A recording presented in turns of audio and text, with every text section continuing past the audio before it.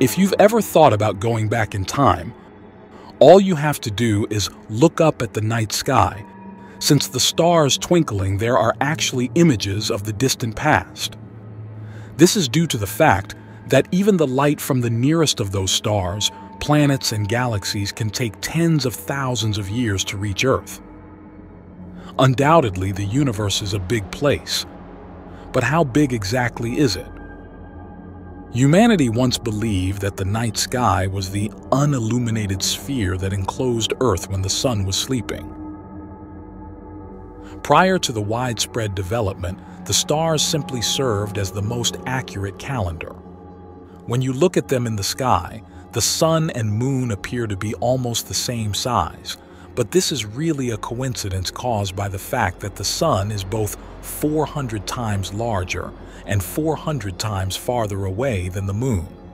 Even though it seems close, there are 30 Earths worth of space between us and the moon. It would take a half year to get there at highway speeds. However, our star sun is truly enormous. It only appears small in the sky because it is 150 million kilometers away. It would take over 2 years to go from one side to the other at highway speeds. The sun is a monster compared to Earth. It is a massive nuclear fusion reactor with enough hydrogen fuel to burn continuously for a further 4 billion years. The distances are so big that a large unit of distance is required, and that is why astronomers use light years. According to Einstein's law of conservation of mass, the universe's highest speed limit is called the speed of light. As you approach speed of light, the energy spent to accelerate your speed becomes mass. If you could actually travel at the speed of light, the mass would expand to the point where it becomes limitless, requiring the use of infinite energy to travel faster. Thus, since light is made up of massless particles called photons, the only thing that can practically reach speed of light is light itself. So using the fastest thing possible, light, and how quickly it travels in a period of time, we have a measurement method for long distances. Light travels back to Earth from the moon in around 1.3 seconds.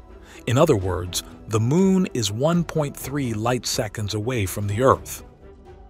The sun's light travels to us in 8.3 minutes on average. As a result, we always see the sun as it was about 8.3 minutes ago. Mars's distance from Earth changes because it orbits the planet in a different way. We use light minutes rather than light seconds since it is much farther away than the moon. Sending light, or radio, communications from Earth to Mars takes more than 3 minutes when they are near together, and more than 22 minutes when they are far apart. We say the distance lies between 3.11 and 22.27 light minutes. On average, that is almost 1,000 times farther than the moon is from Earth. The distance to Neptune, our furthest planet, is measured in light hours. Neptune is approximately 4 light hours from the Sun. Voyager 1 and 2 are currently located around 21 light hours and 18 light hours away from Earth in 2022.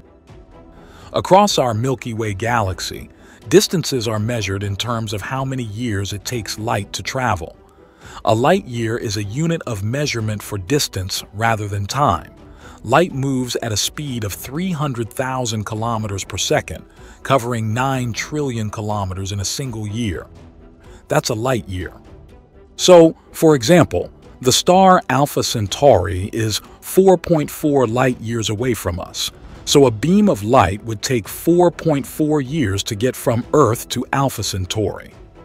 We use light years because it's much more convenient than using large numbers like 41.32 trillion kilometers, which is equivalent to 4.467 light years. We are seeing the light that left that star 4 years previously and is just reaching us now. Even further out in space and time are the galaxies. The Milky Way galaxy, where we reside, cannot be fully captured in a photograph, hence you have never seen it. What you have seen are depictions of what we believe it to look like, or examples of other galaxies that we believe to be similar to our own. From edge to edge, our galaxy is around 100,000 light-years away. It would take longer than the age of the entire universe for us to launch a camera outside the galaxy far enough to take the image, and it would take many centuries for the radio waves to return to us carrying the image.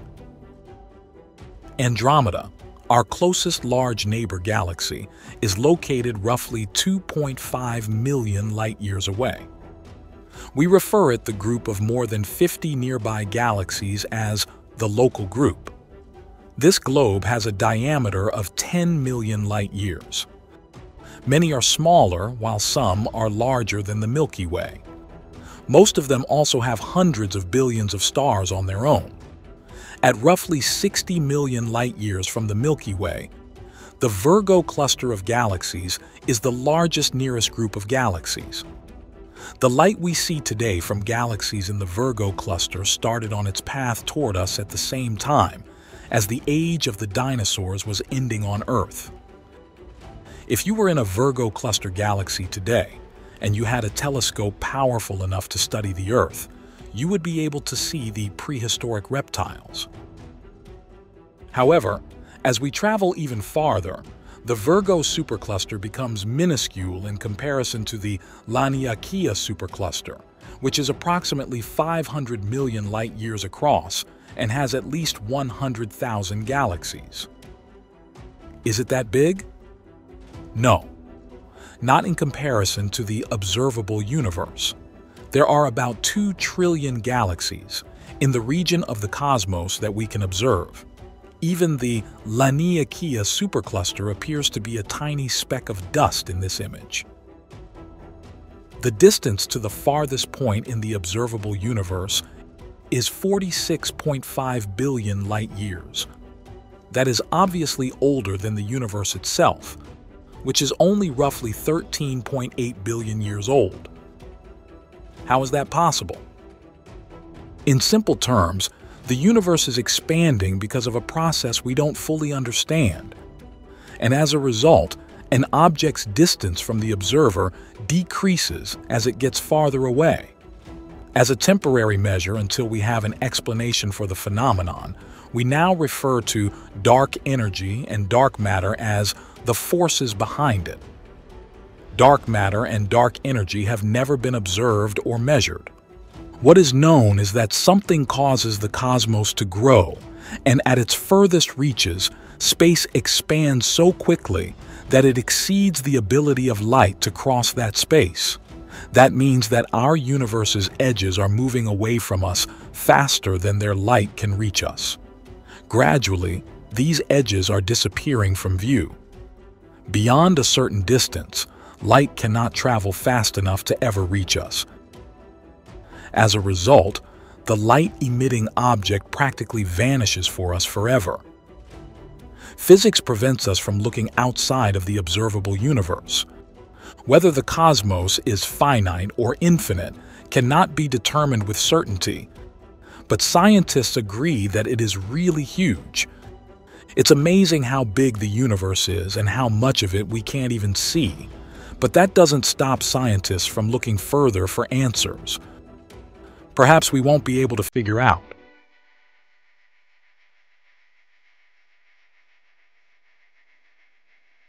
A telescope may travel through time. It is like looking back in time to look out into space.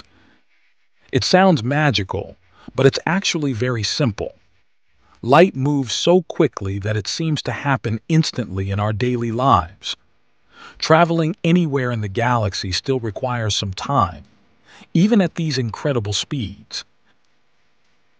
Gamma rays, radio waves, and all other wavelengths on the electromagnetic spectrum are all emitted by galaxies.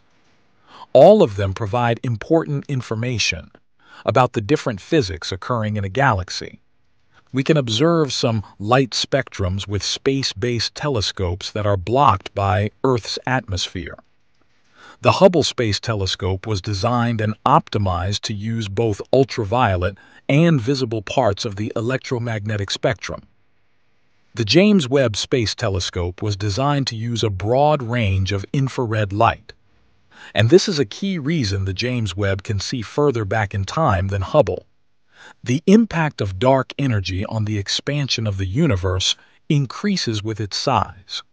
This explains why the universe, despite being 13.8 billion years old, is actually 93 billion light-years across.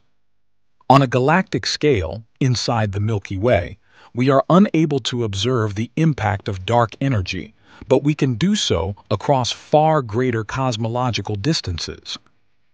We are in an amazing technological era. We weren't aware that there were galaxies outside of our own until just a century ago. Now that we know there are trillions, we have an abundance of options. The James Webb will continue to lead us on weekly adventures through space and time for the foreseeable future. And here's a good news for you. If you want to stay up to date, then you can subscribe to our channel for all the latest news about James Webb Space Telescope, as we bring you the latest Webb discoveries every day. I hope you enjoyed this video. Don't forget to hit the like button and comment down your views and opinions about what lies beyond the observable universe. Thanks for watching, and I will see you in the next video.